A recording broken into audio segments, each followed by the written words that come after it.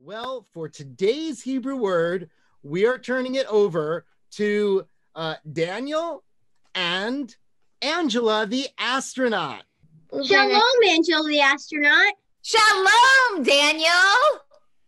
Angela the Astronaut, since you're a scientist, I wanted to ask you a question.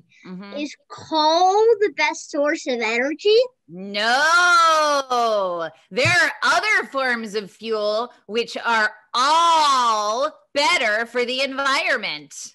But there's so much coal to burn. We have a lot of it.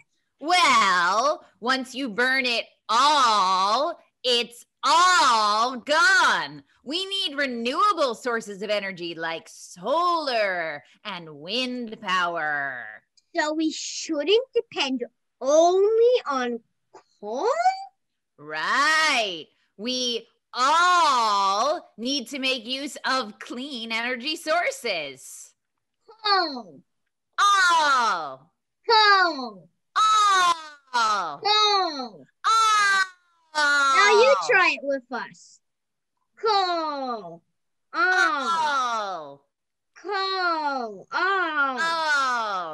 All right, everybody. What is the Hebrew word for all? That's right. It's coal.